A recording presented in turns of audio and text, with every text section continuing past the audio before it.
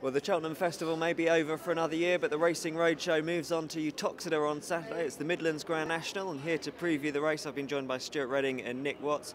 And Nick, the race rather got a lopsided look about it with the presence of Welsh national winners synchronised in it, but he sets a very good standard. Yeah, I think he does. He's still interesting, although he's off a £16 higher mark than when he scraped home in it last season.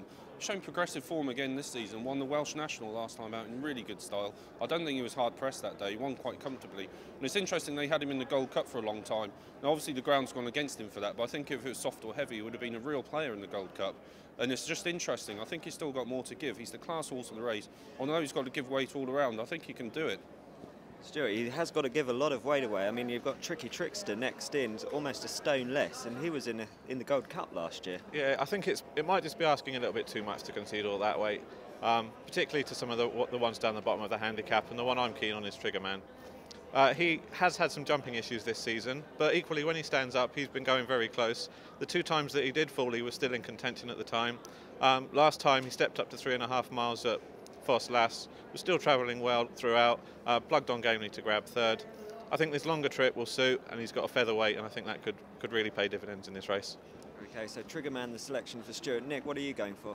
Well, I'm going to stick with Synchronised. He did me a favour in this race last season, and like I said, I still think he's going forward. And yeah, there are horses with featherweights down the bottom, but I mean, it didn't really stop him at Chepstow last time when he won really comfortably. I think this is a real specialist sort of race. You need the right type for it. And Synchronised, there's not many races in the calendar that suit this horse. He loves a long trip. He loves soft ground. It won't be as heavy as it was last season, but that should help him because it's a long distance. I don't think any horse wants it too heavy on this kind of trip.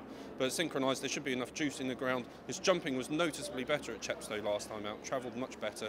And although we've got a good second string in Alfie Sherrin, I think Synchronised will win. And if you want an interesting outsider, Bench Warrant, who's just out of the weights, £4 out of the weights, ran really well at Warwick last time over a long distance, 3 miles 5 I think it was, behind Money Order. Should stay the 4 miles well, so he's an interesting outsider, but for the win I'm going with Synchronised.